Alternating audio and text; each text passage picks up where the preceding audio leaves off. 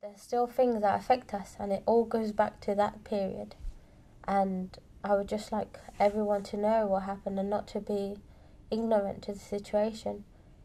And hopefully, if we all know, this will not repeat itself. And we will not allow it.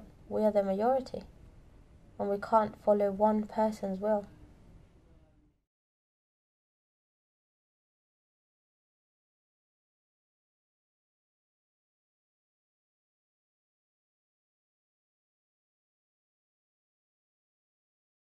Fast tapes and blacks go fast stripes. Yeah. And the red go fast. Go fast lob. Do you know, somebody said to me, one of your carers has broke a wall where we live. And I went, no, it wasn't our carers. Turn this way.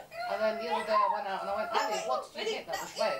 And she went, oh, a wall outside the client's house. Crash. Was that? It's terrible, Charles.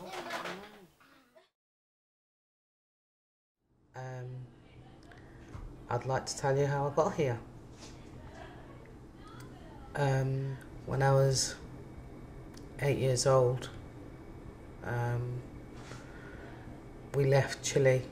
In Chile there was a military coup happening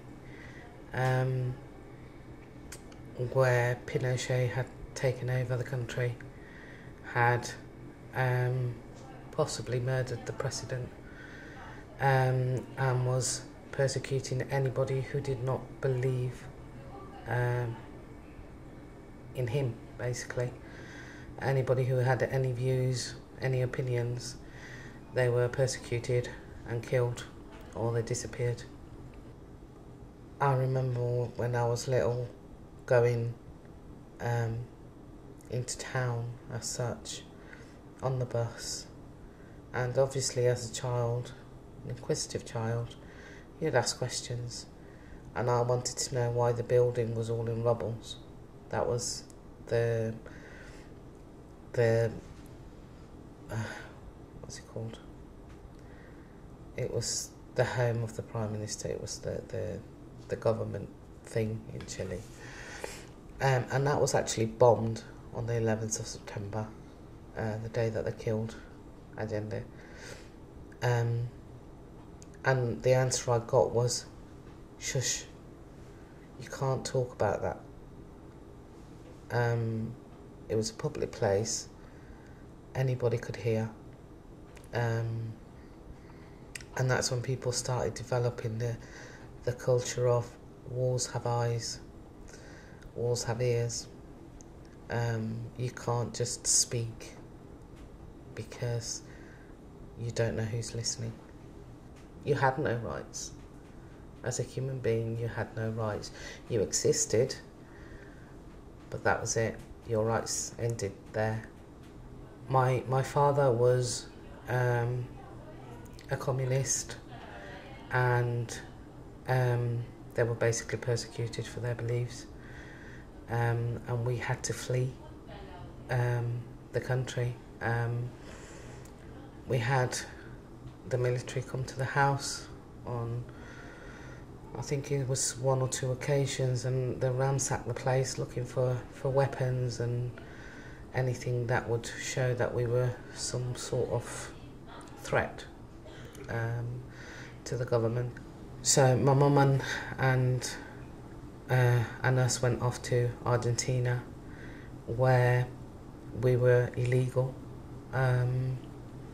We went to live in a slum, where basically we had, at the beginning we lived with my nan and my uncle, who had also fled because of their political beliefs, and then we bought our own little house. It was at the top of a hill. It was made from cardboard, some sort of compressed cardboard covered in tar. And we used to have 2 rooms, one where we slept, a couple of bunk beds and stuff, and the other one where we cooked, and our cooker was basically a fire on in the middle of the room. and we used to balance the pots on there and cook dinner. My mum had to go out to work to make ends meet. My sister would look after us because we were all quite small, and me and my brother used to work too. At the age of 8, I used to walk the streets of the slum selling paraffin so that I could help my mum feed everybody. About 50 feet from the house was a rubbish tip. Where we used to play, that was our playground. And we also found bodies there, burnt bodies. I didn't know at the time, but I do know now. At the same time, there was also a coup in Argentina, and they used to make people disappear there. They also used to throw away food. They used to come in lorries and just tip the food out and then cover it in paraffin and set it alight. I remember as a kid we used to wait for the flames to go out, and then we used to dig through to the bottom and take the food from that. Needless to say, when you ate it, you basically could taste the paraffin and everything, but you know, it was food. My most shocking experience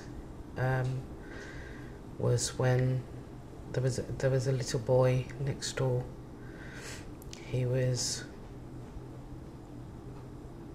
about 2 or 3, and we were playing out on the street, and there was a lorry coming, so we all ran into the garden to watch the lorry drive past. And this little boy put his head through the fence, and it was wiped clean off by the lorry. He died instantly. And I remember when he got buried, all the children took turns in carrying the coffin to the cemetery.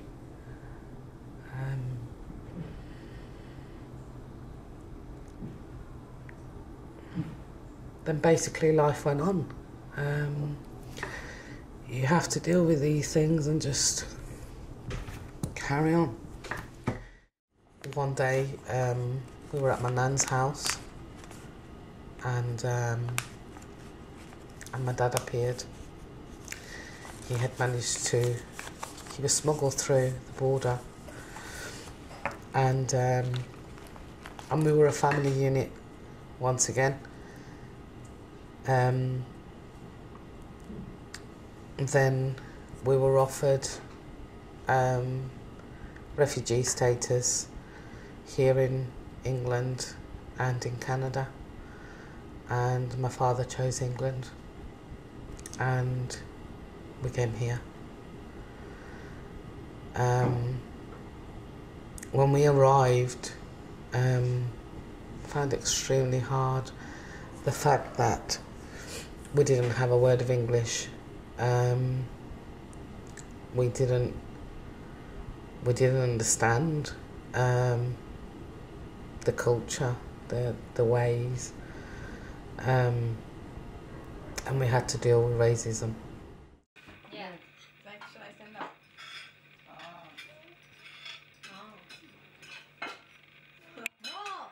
No, cabro, tonto. Ay, clever. What? Can I have a tablecloth, papá? ¿Me tira un paño de cocina, por favor, rápido? What? ¡Rápido, papá! Un paño de cocina.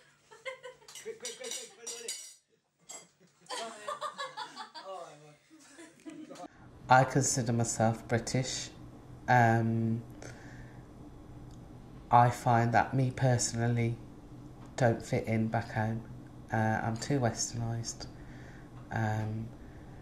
Also, people over there seem to think that because we weren't there through the coup.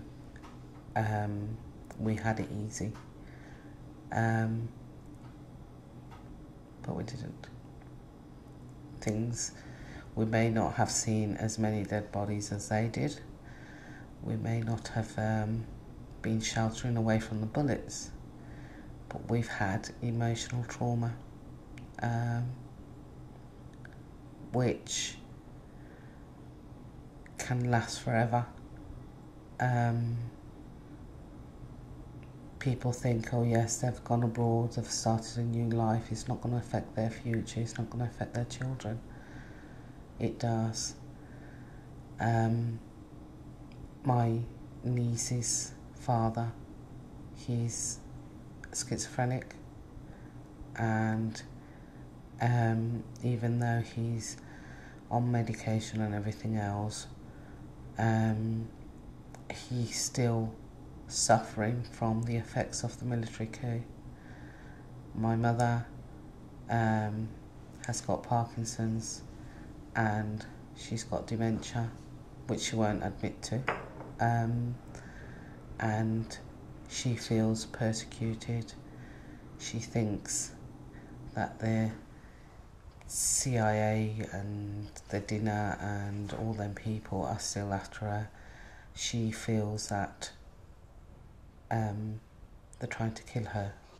It should have been that it was over and that's it. You can wipe the slate clean and you can get on with your life and forget everything that's happened. But you can't.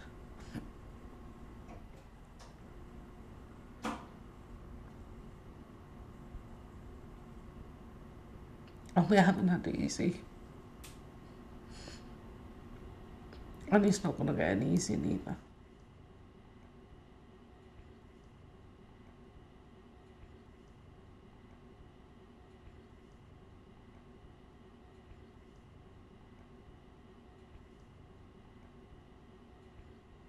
No child should see a dead body. No child should have to scavenge for food. No child should look after their parents and basically watch them deteriorate to a point where you think, I can't do it no more.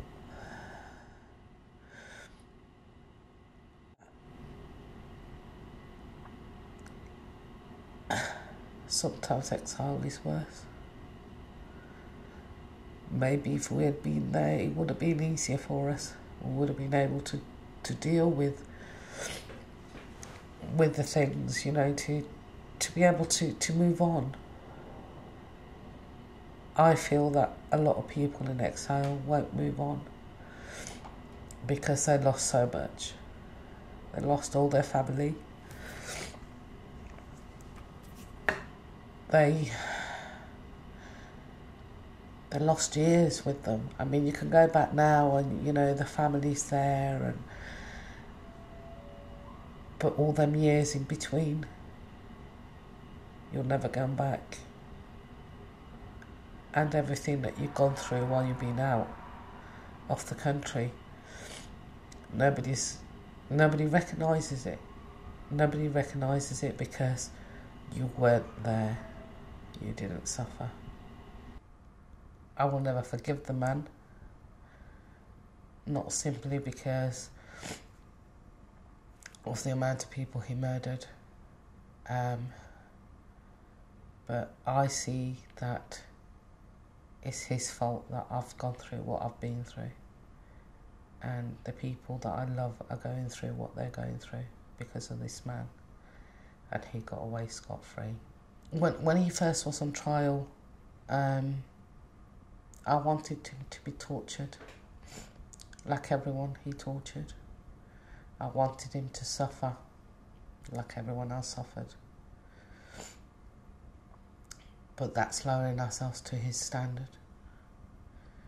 I would have liked the world to know what an evil, nasty person he was.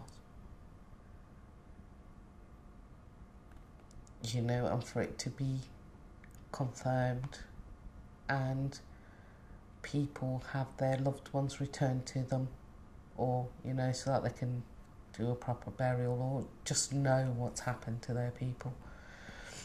But that's never going to happen now.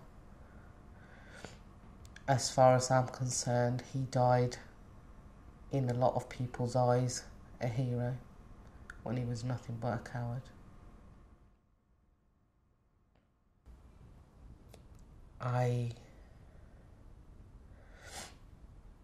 I'd like to ask all the viewers to look deeper, to research, to make their own mind up, and to see this man for what he really is.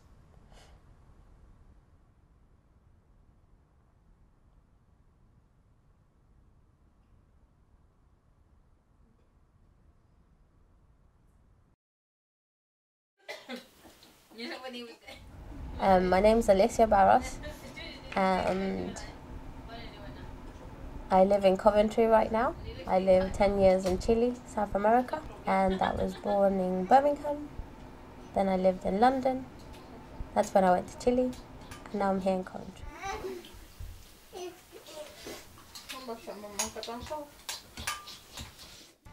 My father came to the UK, I believe as a refugee, but I don't really know. All I know is that he was running away from his country, Chile,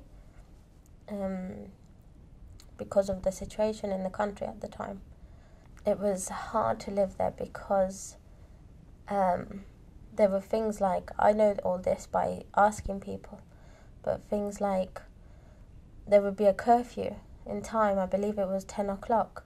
So after that time, no one could be in the streets, and the military service plus the police had permission to shoot anyone that was on the road.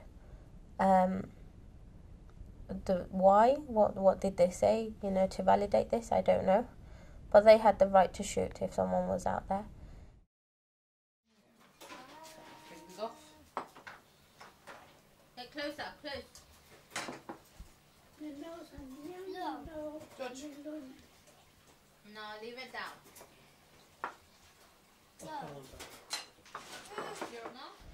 You know, I can just speak by what I've seen and heard from my family. And I remember actually a horrible, horrible torture that happened to a neighbour of my uncle at the time now, in Talca again, Santiago, Talca, Chile. The military service came to the house because I don't know if the man was involved or wasn't, but the thing is that they thought he was, and he had a son. The son was like 7 years old at the time, and his wife, and they had dogs to sniff, I don't know, to make it worse, bite people, you know, just to make it awful. And they grabbed the man and the boy, and they put them to the side on the floor, and they took the military service, put the man and the boy to a side, and the military people just they took all the clothes off the woman and put her like in 4 feet, and these dogs were trained to rape the woman, and they would help the dog and push it so it could actually penetrate the woman. And the worst thing about it all is that they would make sure that the father and the son was watching, and the son was watching, and the lady would just look somewhere else in shame, and the son was crying, and if the man even tried to do something, he knew that his son would be killed, and his wife. So he had to watch and just shut up. And that matrimony finally split up because I suppose it was hard to live with this after. The wife might have been angry, but she understood why the husband didn't do anything. The son, I never spoke to him. I've seen him, but I've never spoken to him. So you can just imagine what happened with him.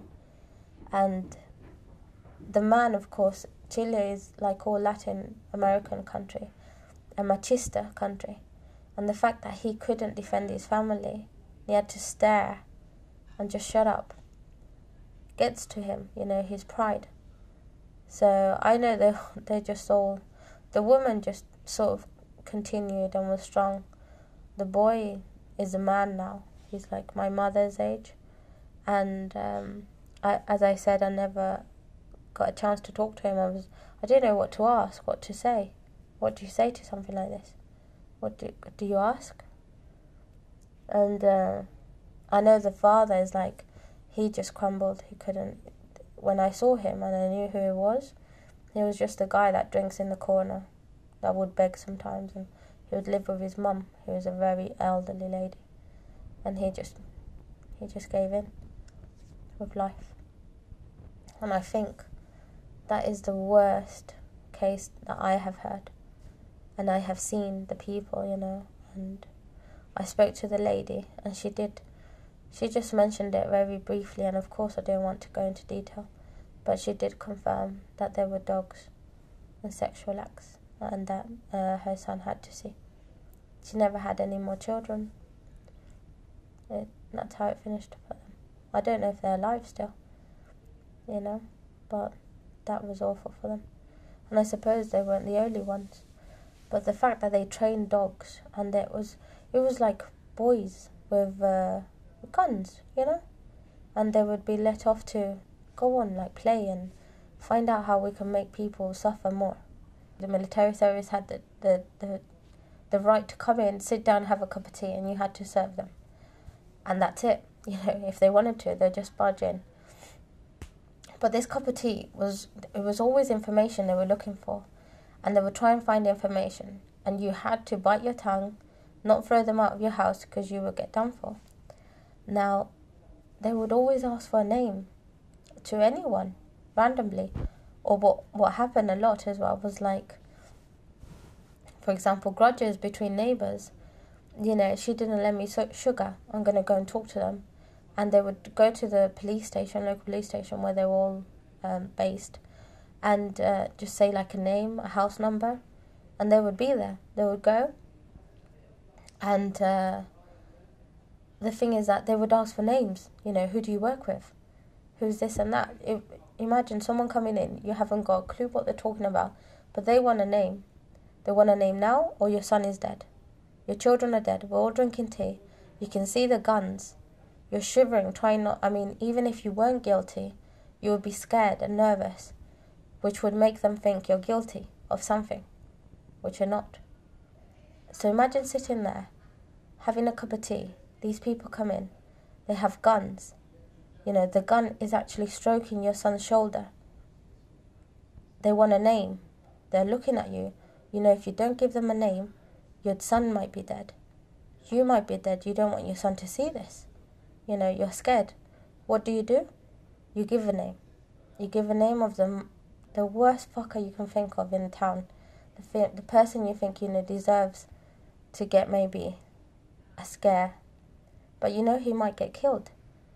But it's them or your family. So what do? You give a name. And everyone was involved, Everyone has their guilt because of this. So in a way, not everyone was a victim, because they made them be part of it as well. I know only one person has actually told me, a neighbour from there, that he gave a name of this guy. And until this day, this guy, they don't know where he is. The family's still there, the children. And the family knows that this guy gave his name. And they hate him dearly, and everyone knows it. But it's done and dusted, and he feels like shit. And he feels awful, and he feels guilty. He's been able to cope. Someone could have suicided with that guilt. But he's just got on, and he just puts his head down every time he sees this lady. And the people, the children are now men. But I know he was the only one that said it. I know that many people must have done it.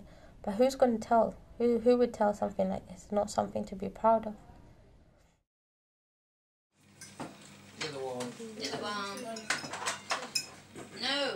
Susie. What? My son wants to put food on my plate and she hit me. My brother plays the guitar, and we admire a lot Victor Jara.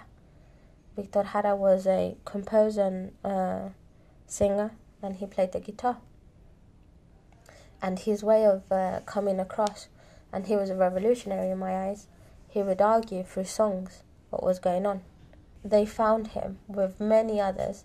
They did like a massacre of people one day. Can't remember the date, to be honest.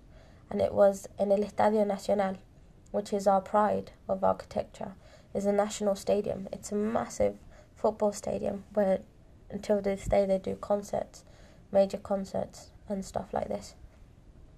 And the thing is that there, they had like at least 500 people, most likely people they took from their homes, and you know, people they just thought had something to do with it.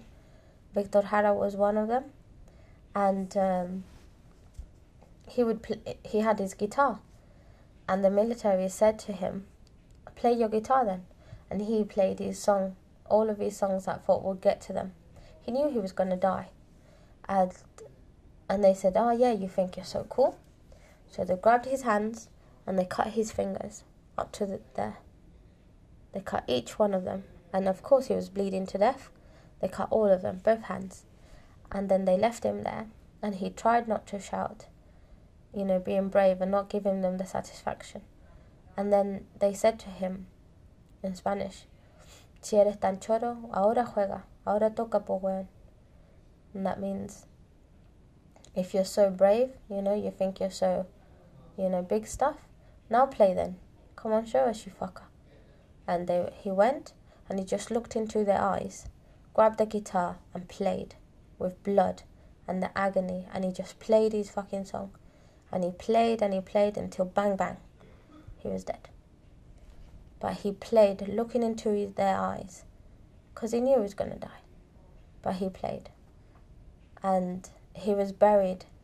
He wasn't even buried. He was just piled up with all these other people that were killed the same day in this place. It was just like a shooting time for them. And it wasn't the only, it's only that this one is known.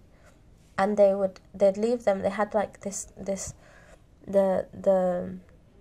Estadio Nacional, the stadium, has like a basement. And they just piled corpse and just shoved it in there, you know. It was an easy place to get rid of bodies, in a way.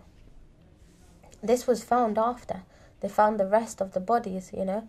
But you can't tell who's who, you know. So all these disappeared people, you know, loads of them are there. But it's too late to know who it is. And, you know, some of them, they could find out who they were. But out of 500, maybe 20. And that's it. And that's where Victor Jara lies.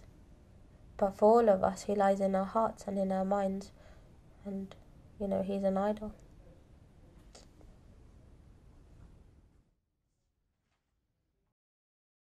Can I have the salad, please?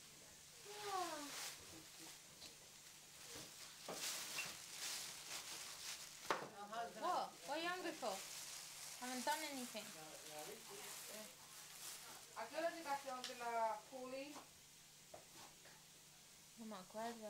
¿Quién fue la que se demoró? You don't have any... My grandmother, who didn't have much involvement until she arrived to England, and she would hear stories, and she did live part of the dictatorship, is now here in England, in Coventry, in a home, in a nursing home. And every time I try to speak to her about this period, she won't talk to me. And she has dementia now due to age and maybe what she went through. She has Parkinson's as well. And in her dementia, we cannot open the curtains of her room because someone might be looking through the window, spying. We cannot talk freely in her house because the nurses are spies. The the manager of the home is the general, and she's not to be trusted. So whenever we have a problem and we speak to her, she's angry. Why are we speaking to the general? And sometimes it gets really bad and she needs sedatives, because there was a time she went to the hospital due to she has a pacemaker, she had to have it changed. And there was a really important general lying beside her in the other bed. And this general wanted to kick her out and do something bad to the family. We were not allowed to go and visit her. Every time we would visit, there would be problems with Grandma.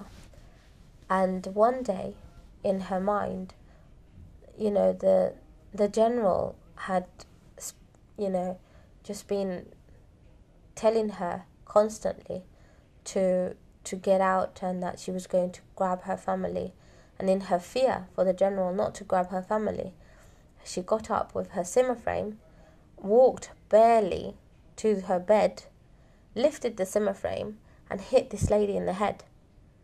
We were called. We had to ask for forgiveness. Thank God the lady realised that Grandma is obviously not well, and she was okay with it. She wasn't pleased, of course. She did have bruising, because although Grandma isn't strong, if you lift the Zimmer frame and let it fall and you are sleeping, it will cause damage. And that's like the magnitude of her fear. I lived in Chile 10 years. I left when I was 10, and I came back when I was 20. What happens every 11th, regardless of it being a bank holiday or not, is that the lights are turned off. So we all know we must get candles for that day. The lights are turned off. All of a sudden, there's not really a set time, and it's not the government who does it. Someone, an entity, a group, finds a way of turning off the lights, and it's a way of protesting. The light comes back on again about 2 hours later, but in those 2 hours, usually the youngsters, more than anything, they go out, they cover their faces with scarves, hoodies, and they protest. They fight against the police, and this happens until today. So on the 11th of September 2010 and 2011 and so on, this will happen. They'll turn off the lights and they'll cover up. Most people stay at home, only a couple go, and they fight against the police. The police gets ready, they put their hardware on, the shields and their sticks. They're not allowed to shoot anymore. And the helmets. And I participated in one just for the fun of it. And you go, you have stones, you have plastic bottles full with water, you'd throw it at them. It's like a mini war, and the police are up for it. They're ready, and they will catch you if they can. That's what they want. Take you in and leave you in for the night for leaving a mess. Unfortunately as well, things like your bus stop, your local bus stop, your public telephone get broken in. They just, it's a time to break stuff and to be angry and to protest. But now there isn't a reason to protest. And what usually happens, what I don't like, is the fact that your bus stop the next day in the morning when you go to work is all broken, and especially your bus stop. It's yours, you only benefit from it. Why break it? And the older people, the people that did live the dictatorship, they always argue that why do we do this? There is no need. And they always use the excuse, you weren't there. You weren't even born. Why do you care? And I do care, because, I see my dad every day, or when I do see him. And yeah, I do care. I do get angry. And my children have a granddad like this. And my grandma has got dementia now, and she's living this. And I can't open the curtains when I go and visit her, because they are spies. And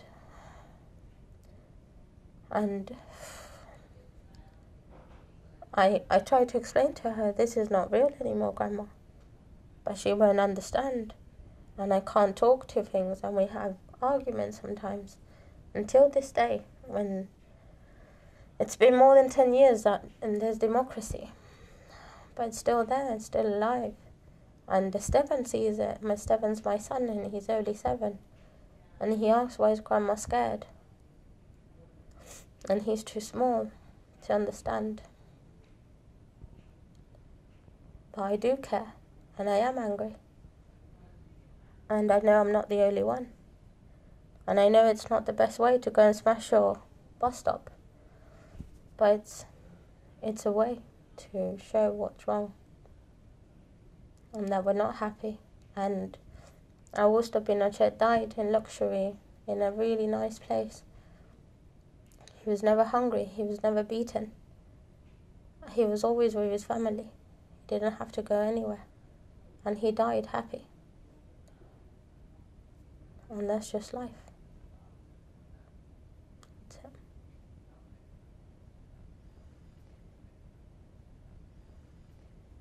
Puro Chile, tu cielo azulado, que la brisa la cubre también, y ese mar que tranquilo te baña, en el océano, en el Pacífico, en el Atlántico, el Mar Rojo, el Mar Negro.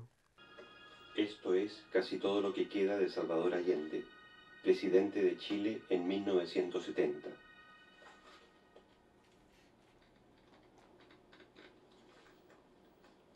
At the age of 18 in Chile, you must do a military service for a year, and that's still in place till today.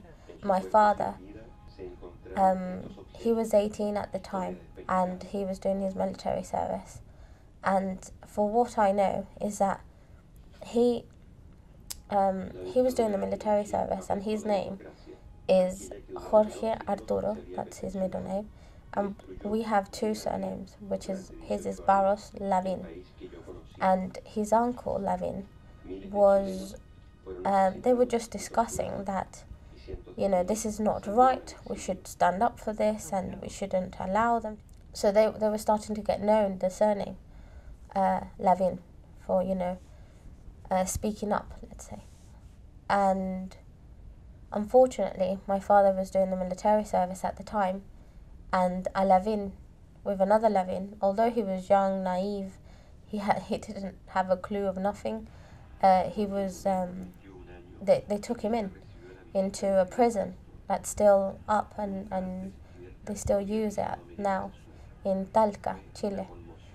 I've actually seen the place, and for example, some of the tortures he went through that I've heard from my grandmother, who is dead now, his mother, is that they would have called the family, everyone, to say goodbye to him because he's going to be killed, you know, when they shoot at them. And so everyone would come. This was a torture for the family as well. And the thing is that, imagine having to go and say goodbye to your son, your eldest son, and you have small children still, and everyone would go, cry, kiss, and, you know, make what the most you can, you know, in the last minute or hour you have with that person. And then they would say goodbye, you know, really, really in a state. And he would go, they would tie him up, you know, tie up something over his eyes so he couldn't see a cloth.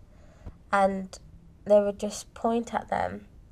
And they would always ask questions like, if you talk, if you say names, we won't shoot. You know, to try and grab some information last minute. Some of them did talk, most of them made up something to get, you know, so they would be released. But they wouldn't. The ones that talked got killed. And very few were brave and would shout something like, I remember, I didn't hear this from my father. I heard this from his sister, my aunt.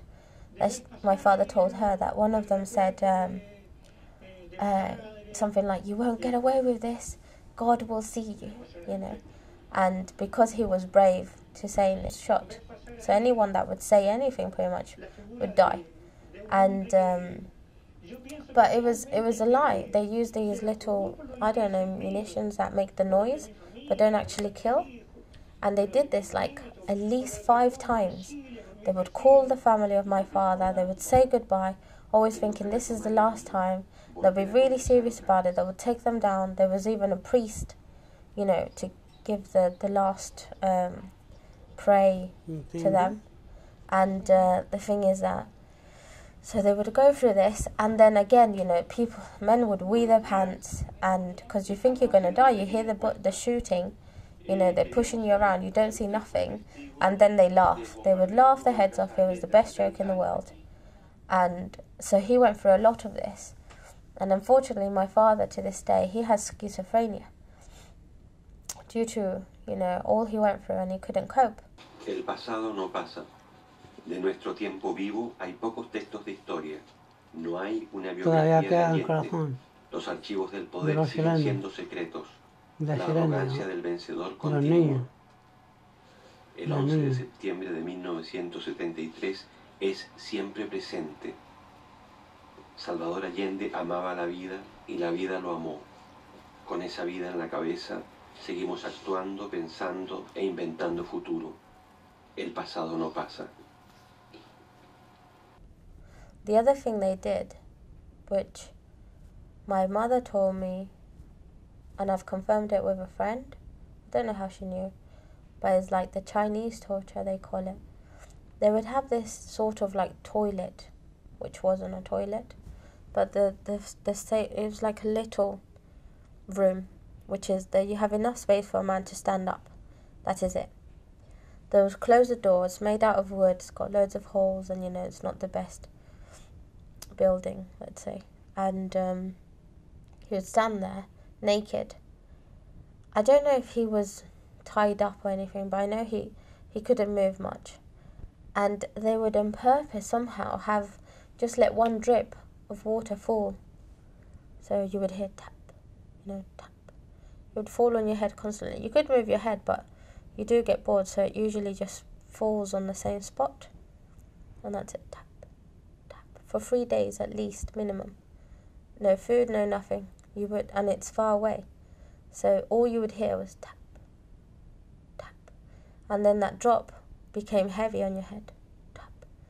And it became painful, tap. And it would hurt every time, tap. And then when they took him out, it would just never go away, tap, tap, everywhere, tap. You know, and my mum met my dad here in England, so that was ages after. And he's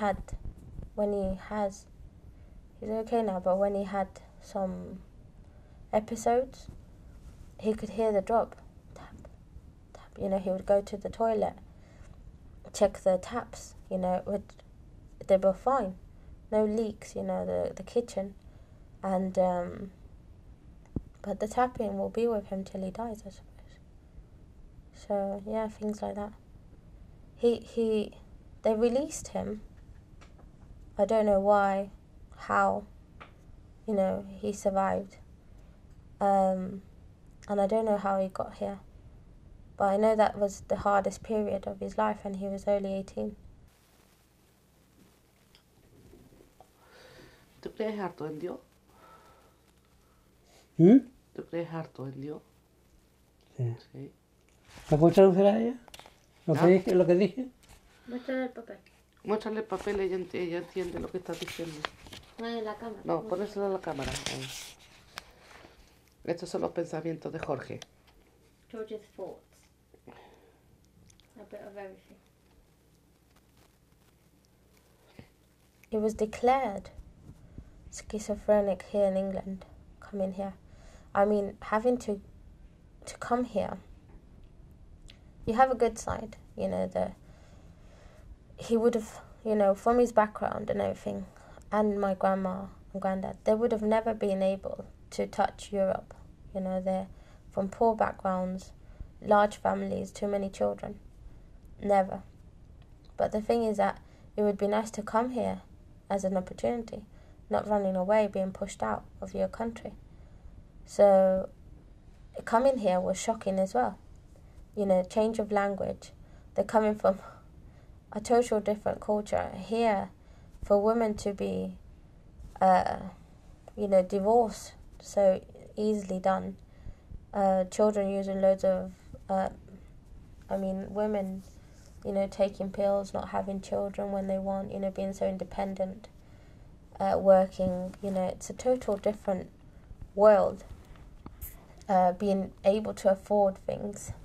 It was just crazy too. It was a weird change. Era un delfín en el mar y octopus, ¿cómo se llama? ¿Octopus? Sí, tres. Y las olas del mar, las estrellas, la decoración. Y se parece a mi hija Alicia. No, a mi hija, a la Marisol. Y le dice decoraciones, sol, una star, the star, the moon, the sun, a lamp, a tree, and decoration. And base in a pot, a flower. I do pottery. I play the piano. Ya. ¿Cuándo aprendiste a jugar el piano? Voy a hacer terapia. Los días martes. Oh, I remember what triggered it. It was my mother had a miscarriage before me, and she didn't know she was pregnant. And suddenly in the toilet, she dropped a fetus. And you could actually see it. I think it was quite small, but you could actually see inside the shape of the baby. And it was quick and simple, but my father, he couldn't cope. That's when he collapsed. He was looking after the fetus, and he kept it. And it was just him and the fetus in the room. And, you know, my mum, she's quite young. She got married at 16 with him. And he's 9 years older. And that's when it all just went bad. But I suppose it was accumulation of so many hard experiences. Mi nombre es Jorge Enrique Barros Lavín.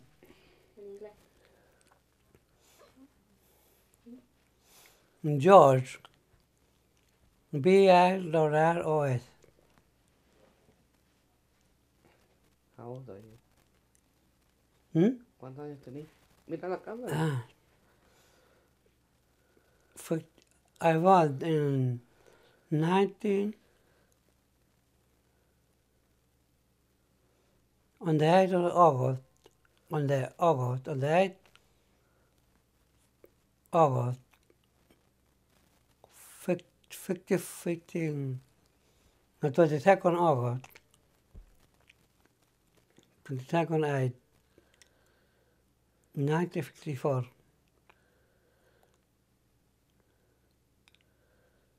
¿Cómo llegó acá? A Inglaterra. Me llegó la visa a la cárcel, a la cárcel de Linares. ¿Y usted esperaba en la escuela?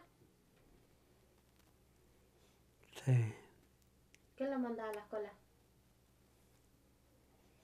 ¿Su mami? Mi mamá y mi papá. A comprar azúcar y leche y todas esas cosas que faltaban en la casa. ¿Las colas eran largas? No, pero a veces hay gente que se colaba.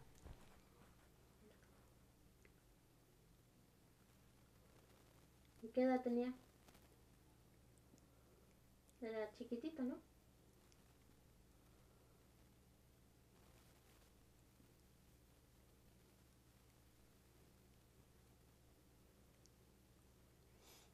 Como 12 años. Chiquitito, como entero. ¿Después qué pasó? ¿Tuvo cumpleaños cuando tuvo 18? ¿Hicieron cumpleaños? No, nunca tuve un cumpleaños. Pero para la Navidad, dejar los zapatos afuera, en la ventana, y decían que el viejito pascuero me lo dejaban. pero era mi madre y mi padre que ponían los huevos duros. ¿Dónde ponían los huevos duros? De los zapatos. Dejaban un zapato en la ventana.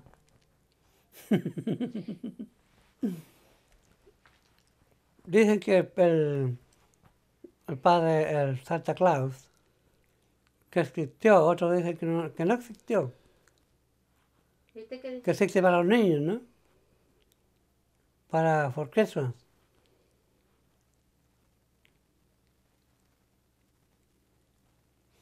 Pero yo creo que no existió. Es una leyenda.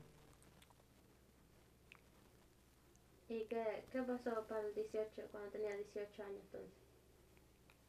entonces? 18 años me tocó hacer el servicio militar, obligatorio.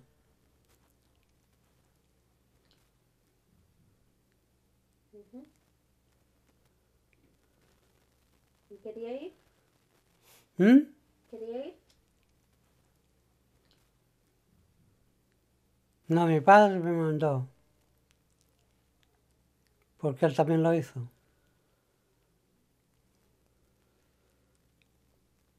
Y cuando estuvimos en Caracatoe, el año pasado, estuve en Chile, y fuimos con mi familia a un lugar de la montaña que se llama Caracatoe, en camping.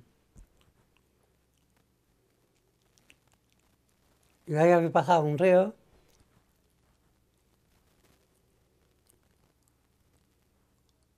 Me parece que era Ancoa.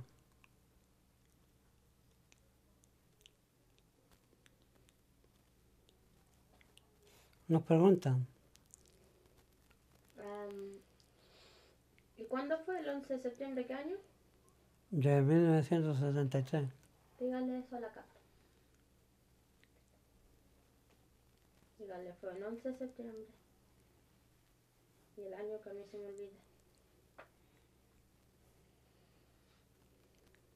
¿Qué pasó entonces? El 11 de septiembre Ujú. de 1973 fue algo de Military Cup.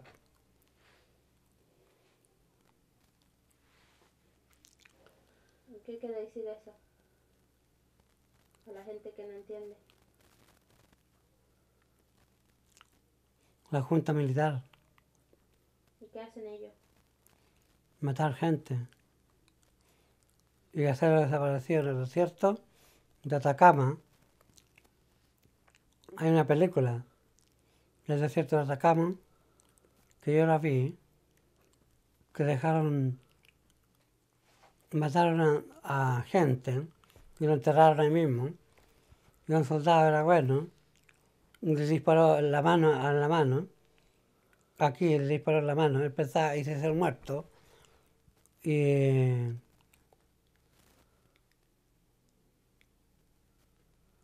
él vivió, porque el soldado era bueno. Ya no quiero hablar más. ¿No te hablan más? No. Ok. Thank you very much. Marisol, you haven't finished eating. She never does. Oh my gosh. She's like the kids. My name is Jorge Barros Snr. I was born here right in London. I was born in Homerton Hospital, and I have 5 brothers and sisters. One lives in Chile at the moment, which is from my mum's side, Marcos, and my sister Caroline, who lives with me, and Alicia, who lives in Coventry. She's from dad's side, and Jorge as well from dad's side. Lovely salad ever. Kill the tomato.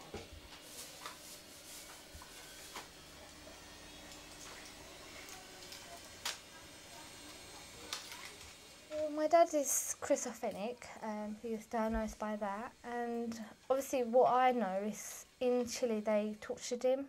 He was electrocuted. He don't really like talking about it that much because when he does talk about it, he pauses quite a lot. He just looks down and don't want to talk more really, and or sometimes he does. It depends what. I don't know. It depends how he is now. I don't tell him anything now because I don't know. Me and my dad don't have a strong relationship at the moment. He got ill when I was 8 years old. Oh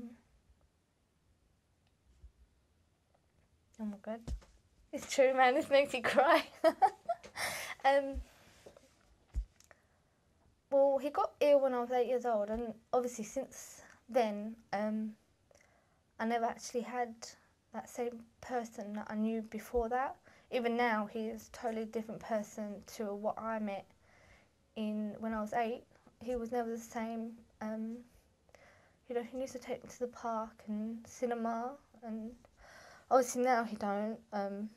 Even before that, when I was 8, after he got ill, he was in hospital quite a long time. I think it was about 2000. He went in hospital in 1998, and I think he came out roughly about 2001. He was fine then, but he weren't the same person as he was before, and he still isn't really. So I think, I don't know, I don't call him Dad anymore. I just call him by his name, George. I just feel weird calling him as Dad, to be honest now. I don't know why, but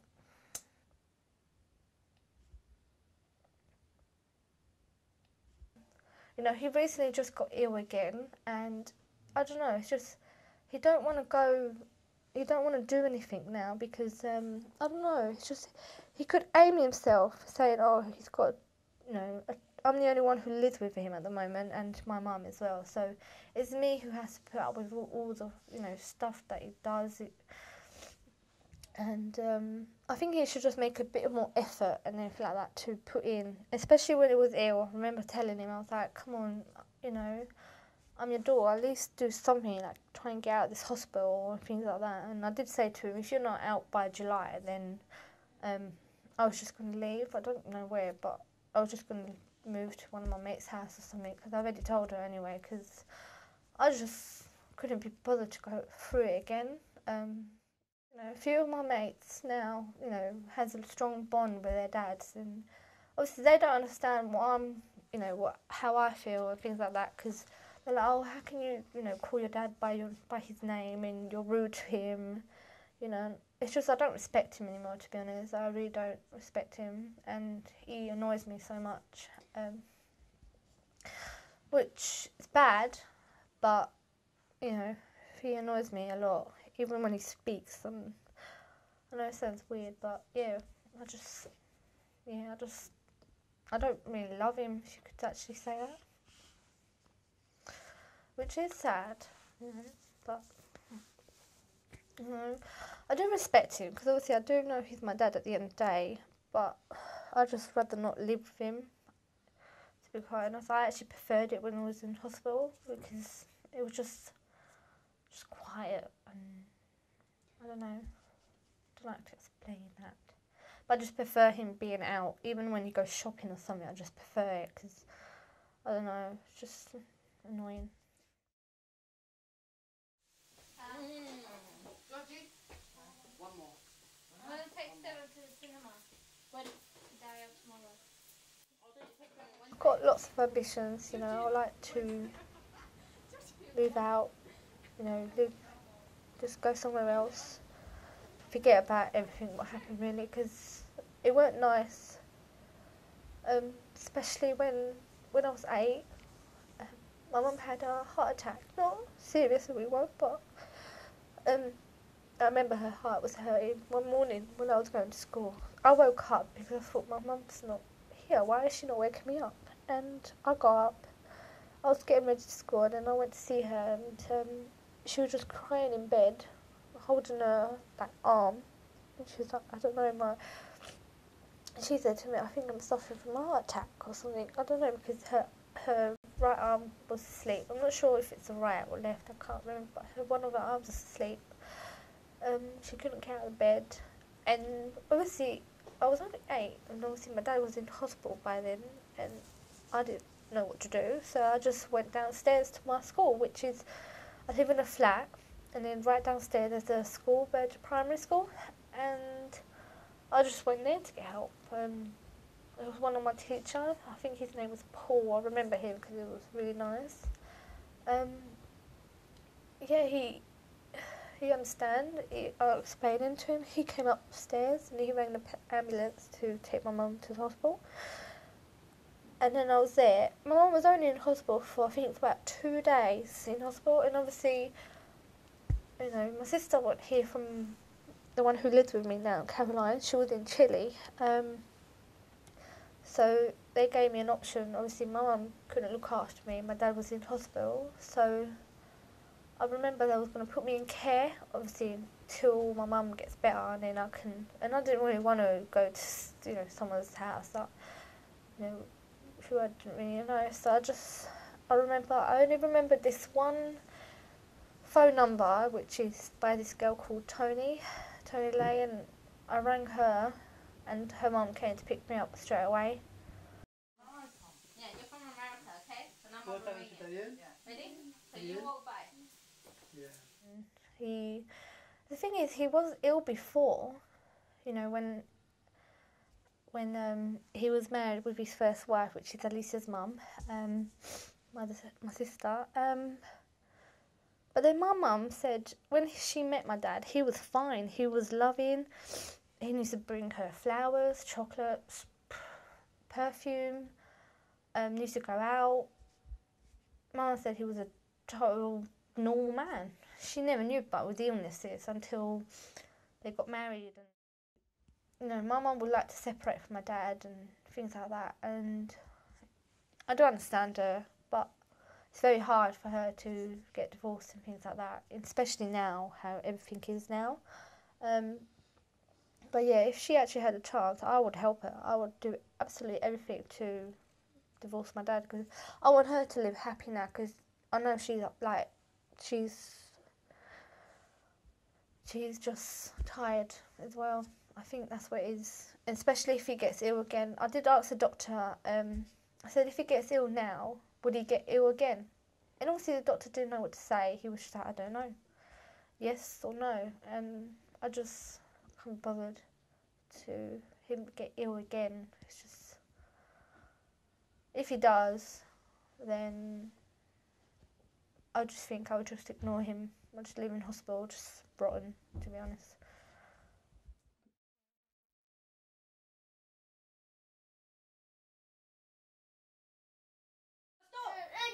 Beep, beep.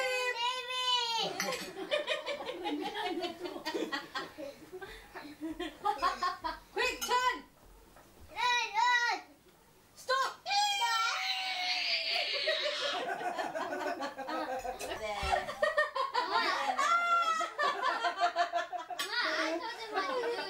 Did you? Drive! Stop! Quick!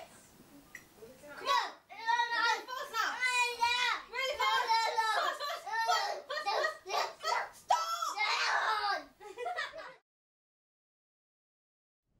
I don't want to be angry anymore. It's finished, it's done. We just got to live with it. I assume I get this anger from my grandmother and my father, my mother. And I have it. My brother has it. It's not major, but it's there. It's a little black spot in our heart, and which is unneeded. And I don't want my children to have it. But I don't want this to be forgotten, because it's important. You know, all these people didn't die in vain. And, you know, it should never, ever happen again.